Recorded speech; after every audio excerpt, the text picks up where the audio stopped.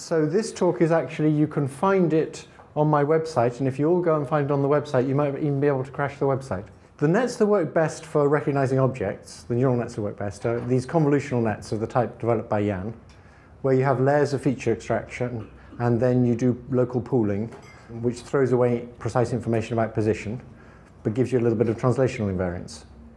And in a previous lecture, I showed that Alex Kraszewski got them to work extremely well for the ImageNet competition. So they're getting a small amount of translational invariance by averaging these replicated feature detectors, or by taking the max.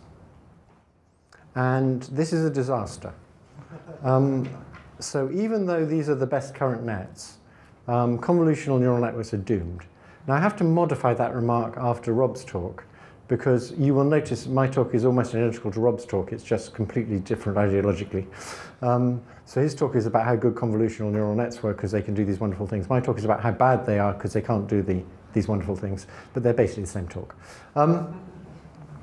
So the problem is that subsampling loses information about position, and so for higher level parts like a nose and a mouth, you no longer know how they're related to each other, and so you can't recognize whose face it is. You can recognize that it's a face because there's a nose floating around and there's a mouth floating around, so it's probably a face. But to know whose face it is, you need to know the precise spatial relationship. And what Rob was doing was remembering where all these things that you pulled were, and so retaining that information. He was just doing it for position, and initially just for integer positions. And he was using replicated copies of the same thing to detect features in those integer positions. I'm going to suggest something that works a bit better than that, I think. So first of all, I want to get over the equivariance versus invariance point. What most people who are trying to recognize objects are trying to do is get what they think of as invariant representations. They would like to eliminate information about how things that are irrelevant are varying, like lighting and viewpoint and all those things. And they try and eliminate that information in the neural activities. And that's completely the wrong thing to do. When you see an object moving, it's not like your neurons don't change. What's happening is they're changing, but there's something else that's invariant, which is your knowledge of the shape of this object. But your knowledge of the shape of the object isn't in neural activities. Your knowledge of the shape of the object is in the weights. So what we want is to have invariant knowledge in the weights, leading to equivariant activities. That is, as this changes, the activities all change, but you know it's the same shape.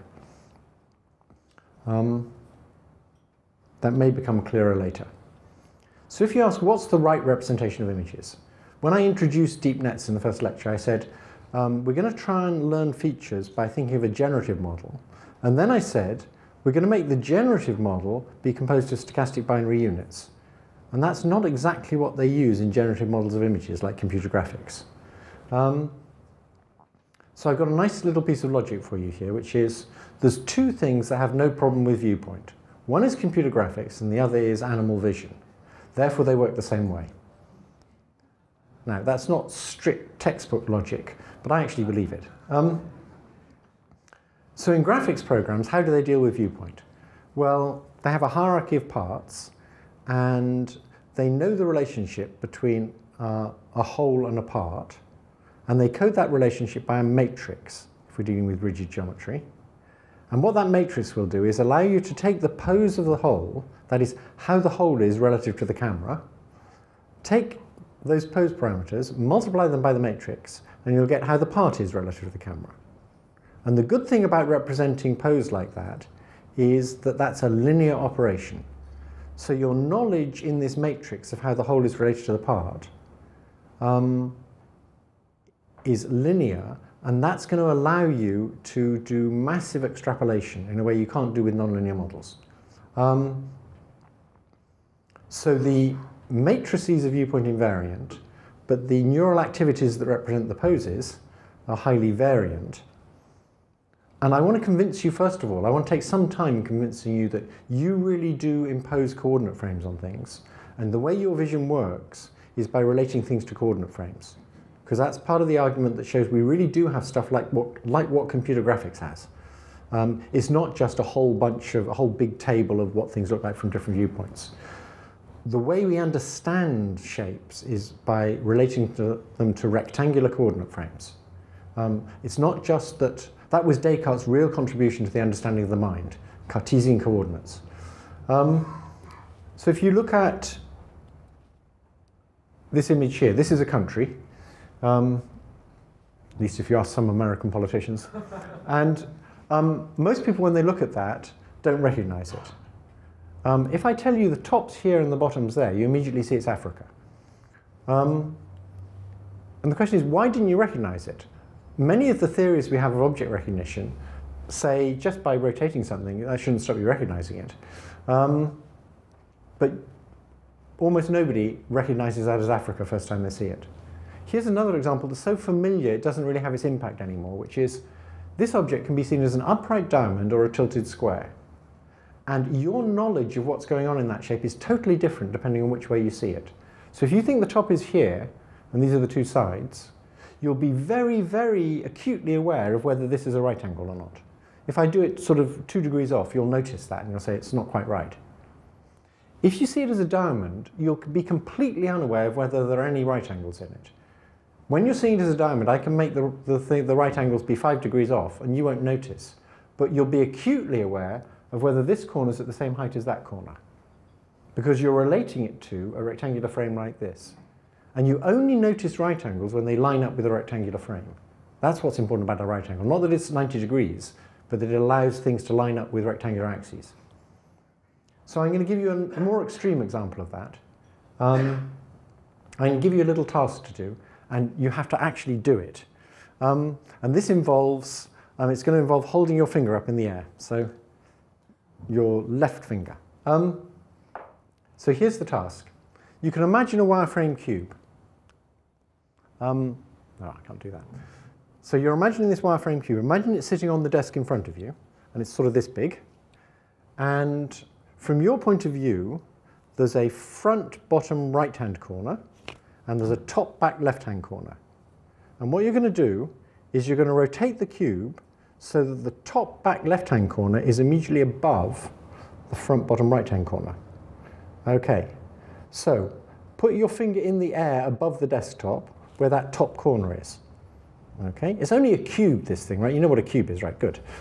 So now, put your left finger there, and now with your right finger, just point to where the other corners of the cube are. Because of course you can imagine a cube. Okay, now what will happen, this is a particularly smart audience, but what will happen is most people will go sort of there, there, there, and there. And then they'll say, no, maybe it's there, there, there, and there. The problem is the cube has 8 corners, and there's 2, and if you point out 4 more, you got it wrong. And a lot of you will have pointed out 4 more. The fact is you just don't know where the other corners of the cube are unless you're a crystallographer. Because a cube in that orientation is something you're not used to dealing with. This is like the diamond, and it has all sorts of properties that you don't know about.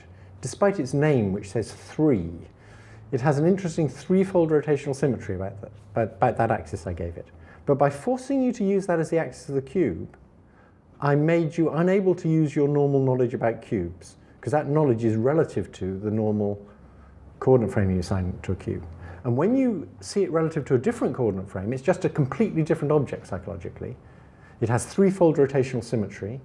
I can show you where the corners are, in case you're wondering. So the middle ring of the edges is coloured, shown in colour there. So these are the 6 corners you should have pointed out. It's like a sort of benzene ring. And I'll show you some more illusions with this. They're not exactly illusions, but things about the way you represent shapes. I've coloured it so you can see it as a crown with 3 triangular flaps. And if you just show people that and then take it away again, and ask them, were there any right angles there? They typically say no. And if you say, were there any pairs of parallel edges there? And they say no. Because you're thinking of it as a flap going up like this, a flap going up like this, and a flap going up like this. If I colour it differently, like that, you can see it as what I'll call a zigzag, where there's a central rectangle like this, and these are its 2 ends, and then a flap that goes up and a flap that goes down. And you might like to puzzle about the fact that here the flap goes down and out, and previously the flaps went up and out, and how could that be true? So what's happening here is this ring of 6 rods has a number of completely different internal representations. And that tells us something about how your brain is representing stuff. It tells us it's doing it relative to coordinate frames. It's not like the Necker cube, where when you see it flip, you think there's something different out there in reality. Here, when you conceive of it differently, you're not disagreeing with somebody who thinks about it the other way, but you are aware of different properties. So here's a picture of what a representation of the three flaps might look like. So it's a crown, it's got three flaps, and each flap has two edges. And if we're going to do that in computer graphics, what we'd do is say, we'll impose a coordinate frame on the whole crown, we'll impose a coordinate frame on a flap, which will be the natural one, that is the axis of the triangle on the base of the triangle. And then we'll have a matrix that says how the whole crown is related to a flap. And similarly, we'll have a matrix that says how the flap is related to one of the edges of the flap. So that's what a psychologist would draw as a representation of what you know about the crown. I know because I drew it and I was a psychologist. This is the rectangle. And you'll notice what's happened is the parts have been grouped differently. And this part didn't exist in the previous thing. But both of these are kind of your knowledge of the shape, but they don't tell you anything about how you're viewing it. If you form a mental image of that shape, mental images always come with viewpoints. Now, some psychologists, like Steve Koslin, for reasons best known to themselves, think that mental images are 2D arrays. But the crucial thing about a mental image is it has a viewpoint. Now, of course, 2D arrays have viewpoints. When you make a picture, you need a viewpoint. And so if the only thing you know that has a viewpoint is a picture, then of course images have to be pictures. But there's other things that have viewpoints, namely a structural description that you've represented where you combine the structural description with its relationship to the camera. So something like this. So there's the crown structural description. But in addition to knowing how each part is related to the whole, we also know how each part is related to the camera. Okay, that's just another matrix. That's the viewing transform. And you'll notice that if you know how the crown's related to the camera, and you know how the flap is related to the crown, if you multiply these two matrices together, you get this matrix. And that's how the flap is related to the camera. And that's what you do in computer graphics. Computer graphics consists of, well, primitive computer graphics consists of, you know where what the whole thing's like, what pose you want for the whole thing. And so now you have to figure out the poses for the parts. You take the pose for the whole thing, you multiply it by the relationship between the whole and the part, and you get the pose for the part. And you keep going till you get to little triangles, and that's the end of geometry, and then you do rendering. Then you start worrying about light. But geometry consists of layers of this kind of stuff. In my simplified model of computer graphics. And I think that computer vision is just exactly the same thing but going in the other direction. That's what I mean by computer vision being inverse graphics. That is, when a computer graphics person takes this matrix, multiplies it by that matrix and gets this matrix, a computer vision person needs to take this matrix, multiply it by that matrix and get this matrix, as you'll see. So the question is, why do we form mental images? So let me give you a task that makes you form a mental image. You go a mile east, and then a mile north, and then a mile east again. What's your direction back to your starting point? And you all know it's sort of southwest-west, whatever you call that. But here's something you did, reliably. You did not imagine the journey like this, and then like this, and then like this. You imagined it like this, and then like this, and then like this. What's more, you didn't imagine the journey like this, and then like this, and then like this, so you had to put your glasses on to see what was going on. And you didn't imagine it, your mental glasses, then you didn't imagine it like this, and like this, and like this. You imagined it sort of this size, and you imagined it this way up. And there's nothing in the task that says you have to do that, right? What's happening there is you somehow want to relate different parts of this journey together. And if you build yourself a representation like this one, you can just read the answer off.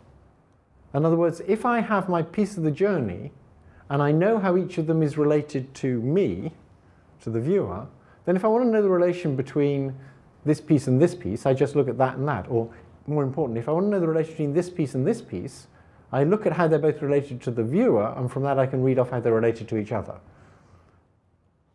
I think that's the main reason you form mental images, to do things like that. Once you've got a representation like this one, you can do analog operations on it. You can, for example, with the crown, you can imagine the petals folding in, but you can also imagine it rotating. That is, you can imagine it changing continuously the relation of all the pieces to the viewer. And back in the 70s and 80s, there was a lot of study of mental rotation, and there was always a kind of puzzle, which was, why do you do mental rotation? So a lot of people who hadn't thought much, and you still hear people in computer vision saying this, say that in order to recognize an object, you mentally rotate it. Well, that's complete nonsense. The timings are all wrong. It just doesn't fit any of the data. So here, for example, you knew that was an upside-down R, and you knew that was an upside-down R in about 200 milliseconds. But if I asked you, is it a mirror image R or a correct one, then that takes you an extra few hundred milliseconds. And what you do during that extra few hundred milliseconds is you go chunk, chunk, chunk, chunk, chunk, chunk, chunk, chunk, chunk, chunk, chunk, and then you say, oh, it faces that way, and a real one should face this way, so it's a backwards R. So why do you do that? Why is it that to decide the handedness of something, you have to do a mental rotation? Because that's a sure way to force people to do mental rotations, asking about handedness of things in unfamiliar orientations. And I'll give you a good neural net explanation for that in a minute. But there's lots of evidence, or there was in the 80s, and I haven't seen any contradiction to it, that when you do this task, you actually are doing a continuous change in your representation. And the most convincing evidence is when you're halfway through this task, I flash up an R at that orientation and ask you, is it the same or opposite to that one? And you can answer that immediately. So you have something appropriate to the orientation that's halfway in between. Another convincing piece of evidence is for that particular R, if you give it to a group of subjects, you'll get multimodal reaction times. One peak is for going this way, and a slightly longer peak is for going that way. But notice that to know which way to go at all, you have to recognize that it's an R. You have to know what the top is. Of course, it could be a Swedish B. I just made that up, but you know, a funny B with a funny little thing there, in which case it will be an upright thing, and you can see it like that. But you saw it as an upside-down R. Okay, so why do we need to mentally rotate it to say what the handedness is? Well, you know the relation to U of that R, and so all you need to know is the handedness of that viewing transform. If you think of that as a matrix with a bunch of entries in it, well, I think it really is like that, how do I determine the handedness of this matrix? Well, it's the sign of the determinant. And that's a tricky high-order thing to compute. You can't just look at individual entries. It involves all the entries. And so you can't compute it directly from your neural representation. But what you can do is do these continuous transformations until the two matrices line up in all but one direction, and then it's a trivial decision. And that's what you're doing when you do mental rotation. That's why you have this extraordinary ability to look at some weird shoe and say that's this weird shoe and it's by, well, some of us do. There's this weird shoe and it's by this particular fashion designer, and it was produced in sort of 1983, but they're normally in a different color. And then I say, yeah, but is it a left-handed one or a right-handed one? And you say, I haven't got a clue. In other words, you know everything about this shoe except its handedness, if it's in some unusual orientation. Okay. So, here's the representation I would like to use for both computer graphics and computer vision. You extract some part. You have some guess that this might be a mouth. You have the pose of the mouth, and this is going to be a bunch of neurons. And associated with those neurons is some other neuron that says whether it believes that the mouth is there at all. So if this guy says there isn't a mouth there, this would be a logistic unit. You can ignore what these guys say. But if this guy says there's a mouth there, then from the pose of the mouth, I can predict the pose of the face. I just take this pose, I multiply it by the matrix that says what the relation is between the two, and I get a prediction. If I've also found a nose, and I know the pose of the nose, I can multiply that by this relation, and I should get something that tells me the pose of the face. And if these two predictions are equal, then I've got a face there. Because these two predictions being equal tells me that the mouth and the nose are related correctly geometrically to make a face. But to do that check, to see that they have the right geometric relation to make a face, it's not like a mouth here and a nose over there, I have to know these poses. And what Rob was doing in the deconvolutional nets was moving towards a system that has this pose information, initially just for position. But he started off with just integer position and then went further to real value position, and it worked better. I want to go the whole hog and go to a full affine pose here, as you'll see later. So the crucial property of extracting pose vectors for parts and knowing not just where, but what orientation, what size, all in the representation used in computer graphics, is that it's very easy to then learn a hierarchy because you can check whether pieces fit together right by just doing this, seeing if they make the same prediction. And what you've done is you've captured geometric relations as linear operations. And that's going to give you, so the weights in your neural network, these weights here, those same weights work whatever this pose is. So if you've trained on data where the small things and they don't vary in orientation much, and they're always here, and you've learned this, you have to have some variation, and you learned this matrix, and I now test you on something where there's huge things and they're way over there in a completely different orientation, you'll have no problem, because it's the same knowledge. And that's what neural nets can't do at present. Okay. So notice the matrix of weights in this representation has got the invariant information about the shape. The activities, which represent the pose, they vary as you vary the pose. But the knowledge is in the weights. So if you ask, how are we going to extrapolate shape recognition to very different sizes, orientations, and positions to the ones we trained on? If you remember Andrew Ng's talk, he sort of fitted in with current computer vision, not like the sensible computer vision of 30 years ago, but like current computer vision, which is all statistical and stuff, and said that, well, just learn it from lots of different viewpoints and have lots of data and hope for the best. And you're going to need an awful lot of data to do this, because 3D viewpoints, there's a lot of variation. I think the only reasonable alternative is to, since we know we're going to have to do massive extrapolation, to get the knowledge into a linear model. The only models that really extrapolate nicely are linear models. See, the thing about a linear model is you start off this way and you just keep going that way. If it's a non-linear model, you have to wiggle, and you don't know how to wiggle. That's my mathematical version of Taylor's theorem. Okay, so we want to get geometry into a linear model. And I'm going to give you an example. This is just a toy example to begin with. This isn't real vision. This is just illustrating the point. A student of mine called Charlie Tang took images composed of 5 ellipses. Actually, he didn't take images. He took the pose vectors of 5 ellipses. So the data came as the pose of the ellipse. Now notice, this is exactly the same bag of ellipses as this is. As bags of ellipses, you wouldn't be able to tell the difference between a face and a sheep. It's the relations between the parts that count, right? The relations between the ellipses, the geometric relations. So what Charlie did was this.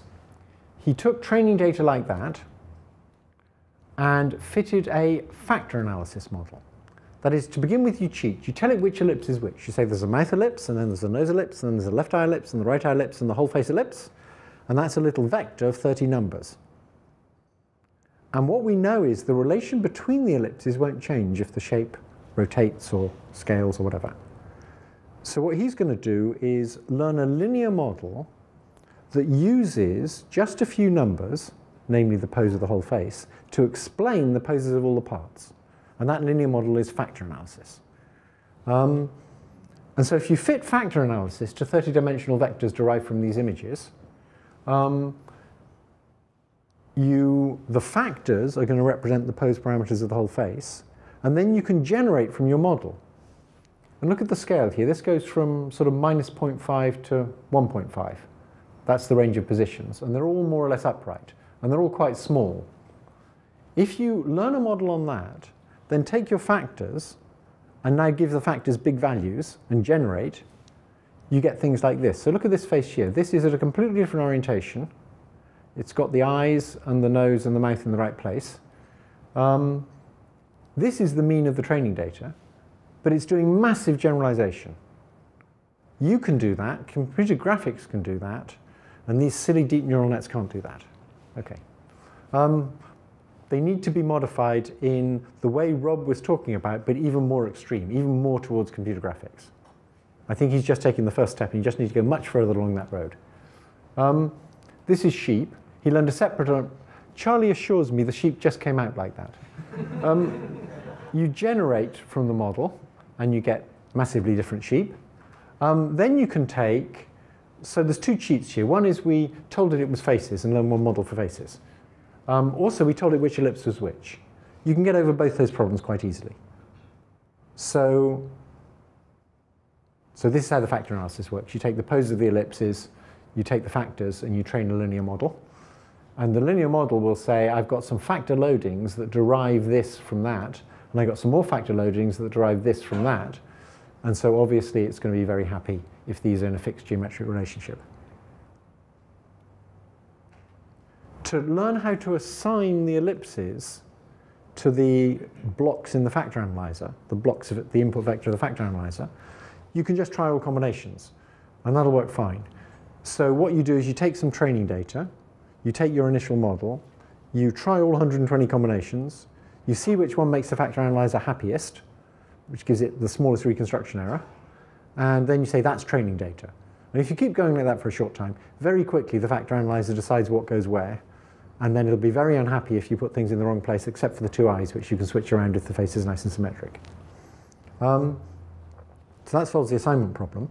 You can do a search. And if you're worried about doing the search, then you can make a feed-forward neural network that tells you, that initializes that search with probably the correct solution. To deal with the fact that there's more than one shape in the world, we just fit a mixture of factor analyzers. There's efficient code for mixtures of factor analyzers. This is a very nice algorithm. And so you can give it lots of different shapes and train a mixture. And one component of the mixture, one factor analyzer will grab each shape. So Charlie can train on faces and sheep without telling it the poses, without telling which ellipse is which. And it'll learn a mixture of two factor analyzers. After it's learned, I already showed you it can generate things that are massively different viewpoints, but it can also cope really well with massive distortions.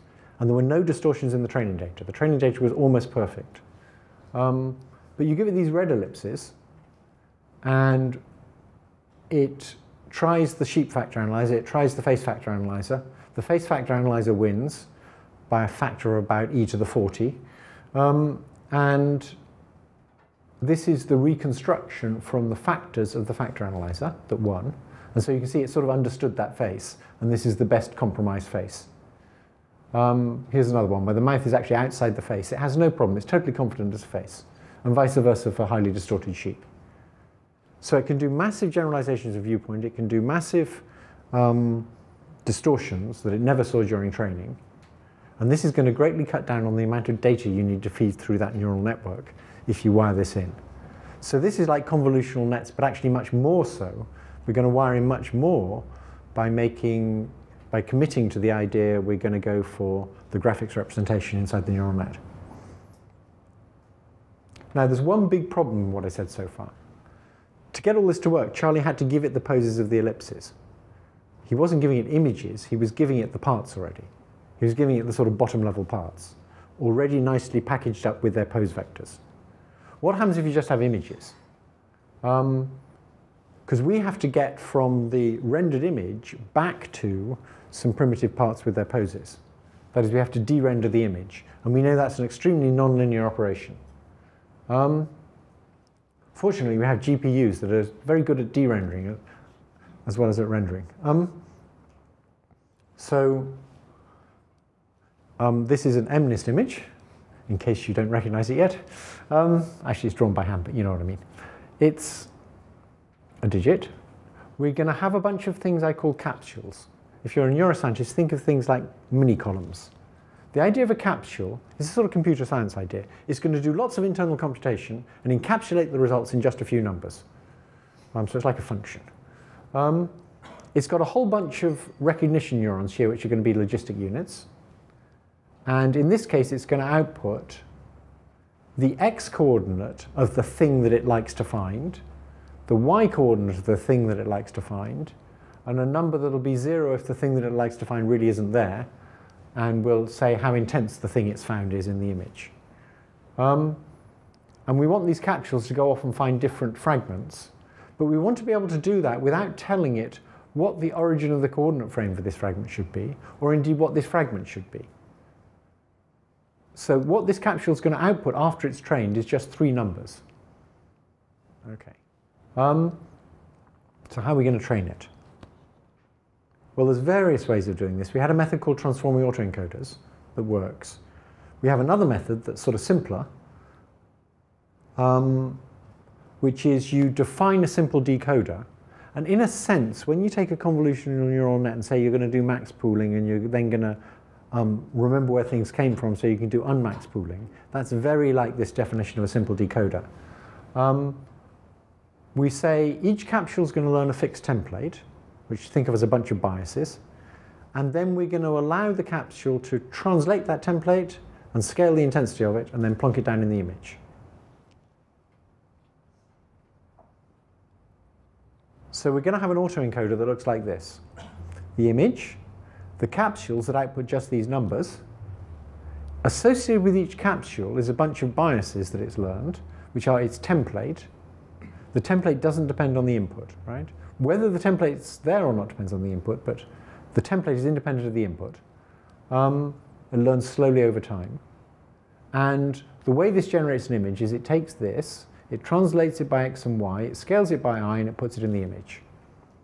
And we've got a whole bunch of capsules doing that, so presumably they should find nice parts of shapes. So another student took MNIST digits and learned 10 capsules. So now the representation of the shape is just going to be 30 numbers. And what he got was templates that look like this. There's only 10 of them. And you can see they're sort of feathered pieces of stroke. So they're sort of dense in one place, and then they feather after that. You're only allowed to do translation. And with these 10 things, it can do a remarkably good job of reconstructing shapes. So these are the shapes, these are the reconstructions. And this shows you how it uses the capsule. So look at this capsule here. This is putting in kind of the loop of the 6 here. It's putting in the loop of the 3 here. It's putting in this loop of the 2 here, ignoring the tail. Down here where there's no loop, it's putting in something very faint.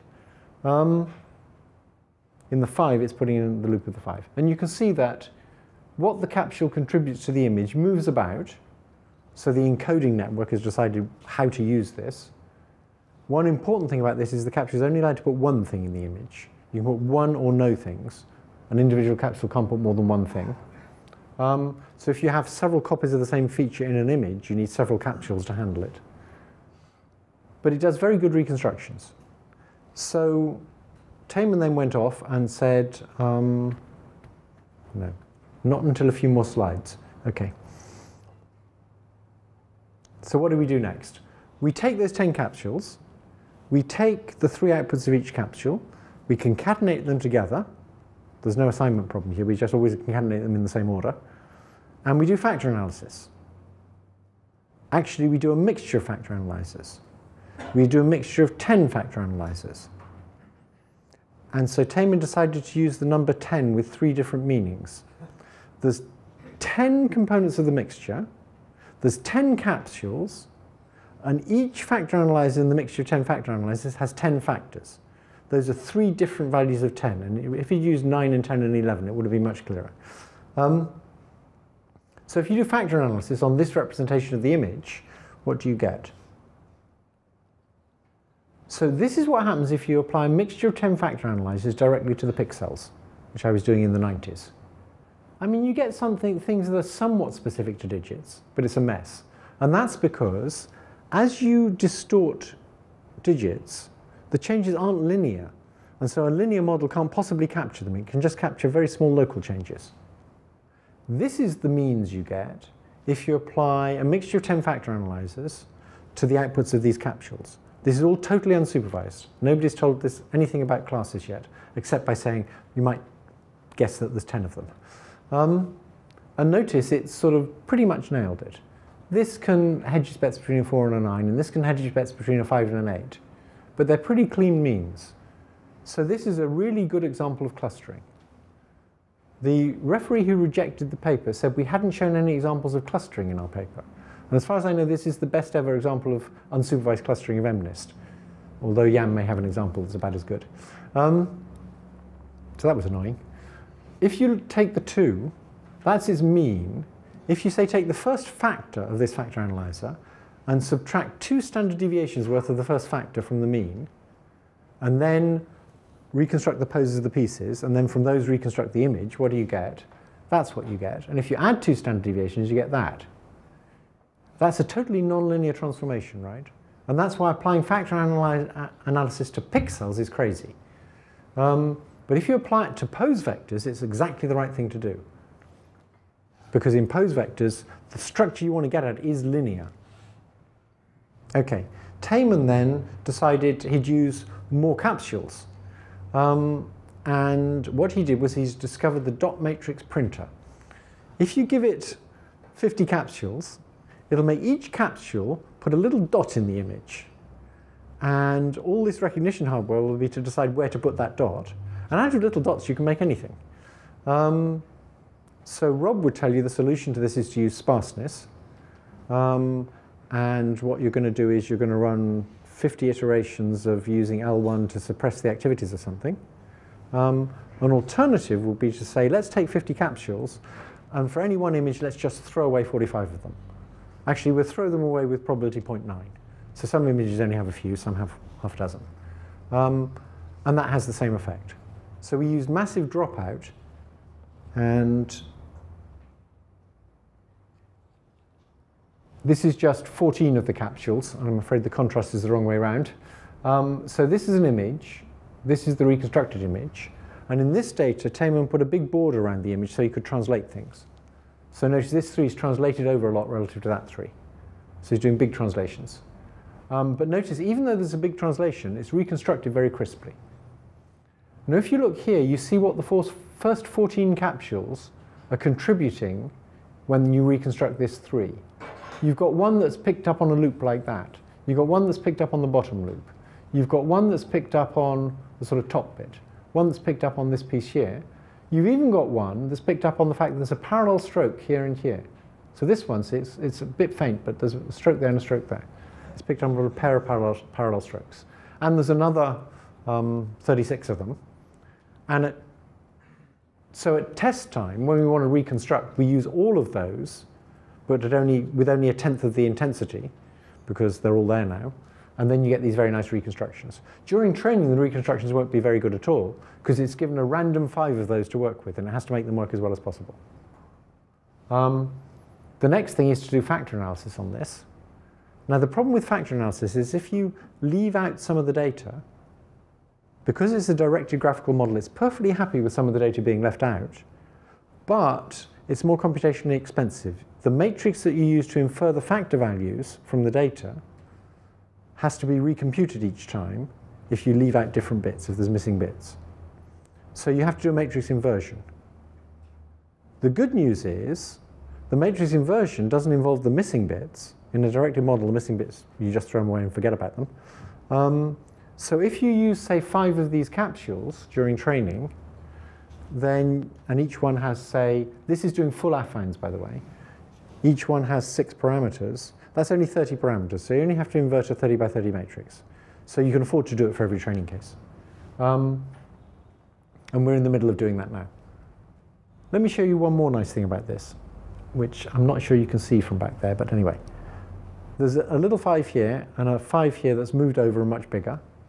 And this capsule here, the one that got this loop of the 3, is getting this loop of the 5, and it's very faint here, but it's getting the corresponding loop of this 5. So it's found the recognition hardware that's being used to decide what parameters the capsule should have has discovered the fact that this bit corresponds to this bit. And that's obviously going to be very good for shape recognition. So I could give you a prediction of how well this is going to work, but we haven't actually done it for shape recognition yet, and so that would be silly. Now, there are other ways to learn these low-level parts. You could, for example, use pairs of images, and that's the idea of a transforming autoencoder. So particularly if you know the transformation, so if we're just dealing with translation, then when you move your eyes, your brain tells your visual cortex what the eye movement was. You can tell that, because if you move your eyes without your brain being involved, at least not in a sensible way, the world will jump. But if you move your eyes deliberately, it doesn't jump. And the way to do this experiment is take your finger, jab your eye hard, and the world will jump. Promise. Okay. So we have this information in our brain of how the thing slid across the retina, because our cortex has told our frontal lobes have told our visual cortex about that. So why not use that? So if you think about shape recognition in static images so far, we've got a lot of mileage out of transforming the image to make more data. But you don't tell the net what the transformation was. You just transform the image and say, here's another example of a 3. If you transformed the image, wouldn't you be telling the net much more if you said, here's a 3, and look, here's another 3, and that's been transformed by this much? So if you give it the pair and tell it the transformation, you're giving it hugely more information. Video, of course, is like that, particularly if you have a static world and you move around in it, so you know the camera motion, you're getting hugely more information than if you just have static images. And so I decided to try using that. And that leads to an idea called a transforming autoencoder, where actually the picture is the best way to explain it. So the bottom bit of this picture you've seen before. Previously what we had was a hand-coded graphics model here that you back-propagated through in order to learn this stuff. Now what we're going to do is have a model that has to be learned that's kind of like this but backwards. But we're going to force it to learn x and y here. So previously we forced it to learn x and y because we used these numbers to translate the template and plonk it in the image. So if it didn't make these numbers mean x and y, it couldn't get the right answer. Now we're going to force it to use x and y in a slightly more subtle way. We're going to give it the input, we're going to tell it what the translation was, and it's the same translation for everybody, because it's what we translated this by to get that. And what we're going to do is, after the capsules have extracted x and y and p for this, we're going to add delta x to x and delta y to y, and then say from those transformed things, from that transformed pose, you have to reconstruct the transformed image. So now it can't do trivial cheats like using a dot matrix printer, because it has to be the transformed thing. And now that forces it to get the right semantics for x and y. Because the whole trick here is, how do you force it to get that representation that the computer graphics guys use so that everything becomes nice and linear? And that works very nicely. And you can make it be not just delta x and delta y, you can make it be rotations and scalings and things. So you can get the capsules to get a whole bunch of pose parameters, multiply by matrix, get the transform pose parameters, and then reconstruct the transform thing. A student called Cedar Wang, who's now at Stanford, made that work very nicely. You can even do it for 3D, and you won't see convolutional nets being used, you won't see convolutions on 3D stuff being used very much. But with this, you don't really have to tile the space. You just have a capsule that gives you some numbers. This is for 2D with full affines. If you go to 3D, you have to take this 3 by 3 matrix and make it a 4 by 4 matrix, which shows that 3D is 1 7/16 times as hard as 2D, at least for this method. But for convolutional nets, it's a whole new dimension, and you'd have to tile across all these, you'd have to, things get out of hand. Whereas if you use computer graphics representation, they don't get out of hand. So Alex Krzyzewski, the very same Alex Krzyzewski who got the wonderful results on ImageNet, took some models that you can get from the web, models of cars and things, and made stereo image pairs where he knew what the viewpoint was. He then fed these stereo image pairs into a net with several layers of recognition units and with local fields. It wasn't convolutional, but it was tiled local fields, I'm fairly sure. And then he got the net to reconstruct a transformed stereo pair. So what he's going to do is give it a stereo pair like that. He's going to tell it the change in this viewing angle and the change in this viewing angle. And he's going to say, okay, if I change the viewing angles like this and like this, what will it look like? And this poor neural net has to reconstruct the new stereo pair. To do that, it has to understand about the depths of things. I mean, if there's a short vertical line in the image, it has to decide whether that's a very foreshortened line that's almost horizontal. Because the way that behaves when you change viewpoint is totally different from the way a short vertical line behaves when you change viewpoint, if you change the elevation of your viewpoint. So it has to use the stereo to get the 3D structure of what's going on, then transform that 3D structure in the way that it's told to, and then recreate the stereo from that new viewpoint. And using GPUs and a few days of grinding away, it learns to do that. So this is the training data, and this is what it should output. It's never shown this, it's just told this and the change in viewpoint that would give you that. This plus the change in viewpoint, it outputs that. And you can see that it's not perfect, but it's got it from the right viewpoint. Here's some more examples where it's a bit messy, but it gets it from the right viewpoint. Now, this is training data, and this is his first system. He made the system work a bit better, and then it also works on test data. So this is some test data, and in this test data he's using cars that have spoilers on. And in the training set, there weren't any cars with spoilers. And the first system he had, if you gave it a car with a spoiler, it kind of spoiled it. But now it works. So if you look here, look at this one. It's understood about foreshortening, right? It sees this spoiler. It's never seen spoilers before. When it reconstructs a car, it reconstructs it foreshortened because your viewpoint's got lower down.